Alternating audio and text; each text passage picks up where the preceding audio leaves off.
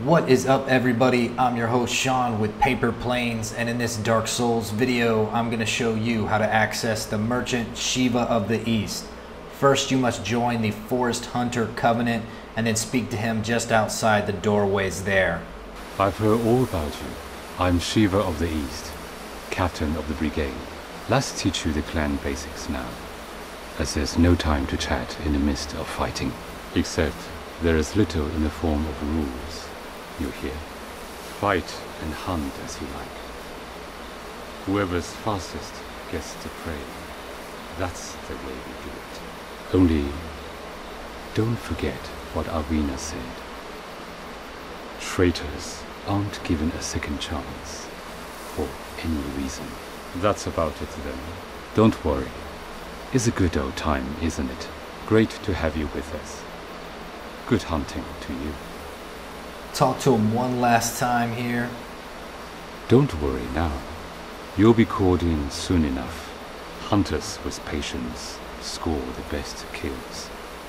Okay, now you're going to go back to Alvina. Make sure that you've killed 3 invaders by being a member of the Forest Hunter Covenant, and you'll know you've done this by being given the fog ring.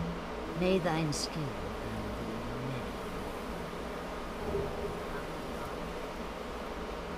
Alright, once you've accessed the fog ring, you're going to head down to Blight Town. So here we are at the bonfire. We're just going to run off to the right here. Past these dudes. I've obviously already killed them. You're going to see Shiva of the East hanging out here. Go ahead and talk to him. Hello again. Strange to meet away from the clan and the forest.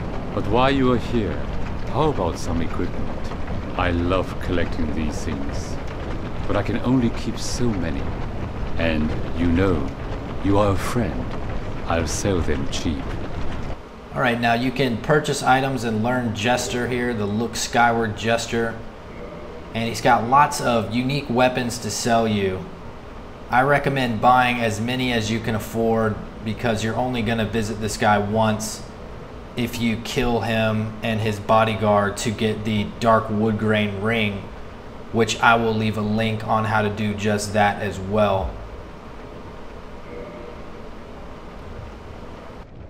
Alright everybody, I hope this video was helpful to you. If so, please click that like button, subscribe to my channel if you haven't already, and leave any comments with questions you might have below. Thanks again, and we'll see you next time.